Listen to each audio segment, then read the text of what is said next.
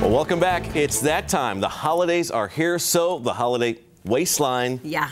On the way. Yeah, It's already there.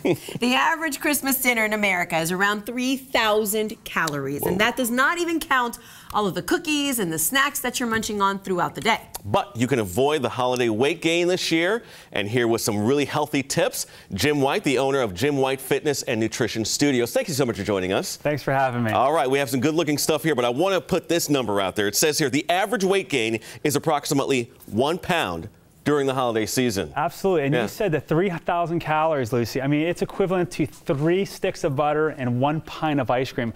I feel like I'm the nutrition Scrooge sometimes. No one invites me to parties anymore. You have some good-looking stuff here, though. You do have some good-looking stuff. It says exercise burn equivalent for the food that we love to eat. And you have one large candy bar over there, which is packing some calories. Absolutely. So if we look at exercise equivalents, you know, these are these jumbo candy canes that we put in the sock. I see them all the time. In order to burn this off, we have to do around 45 minutes of a spinning class, a glass of eggnog, 3.5 miles of running, and the gingerbread cookie, which has 300 calories, right around 30 minutes of push-ups.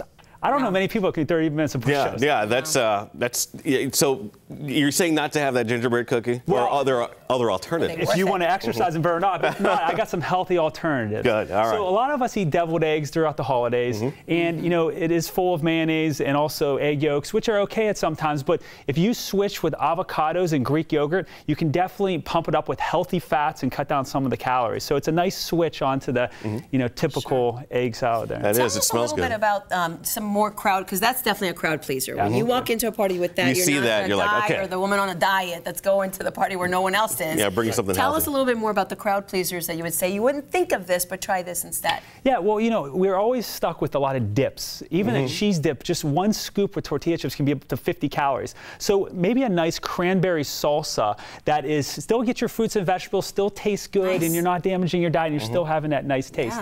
The puppy chow. How many of you know the puppy chow with the rice checks? Yes. And the, well, you can love dipping in the you can make it a little bit healthier with dark chocolate chips, which has antioxidants. Yeah. It has apricots and it has cranberries, and then you can still have the rice checks in there to make it more savory and sweet. So it still looks good. If you look at that when you walk into a party, you're not going to say, "Oh, that's the healthy stuff." That actually does look tasty. It's festive. Absolutely. And it's about trade-offs. We still can have our holiday foods, but it's all trade-offs, making some of the unhealthier foods a little bit healthier. And Jim, you always have one last rule for people. Is it an 80-20, or is it more of a, you know that you can't work off what you've eaten? What would you say? My key around the holidays is to exercise, at least exercise, to burn off those extra calories. Budget your calories. If you're going to a party, eat before you go. Maybe cut down on some extra calories. For New Year's, everyone drinks. You maybe doing a virgin sangria with some 100% Concord grape juice and some oranges. Maybe a great way to still indulge a little bit and still, you know, have it. But 80-20 always. Without ruining the diet. Jim, thank you so much for Jim White Fitness and Nutrition Studios. Thank you again for giving us these great ideas for the holidays. We can still enjoy a party, and it's going to taste great. That's right. All right. This is 13 News Now at noon. We'll be right back.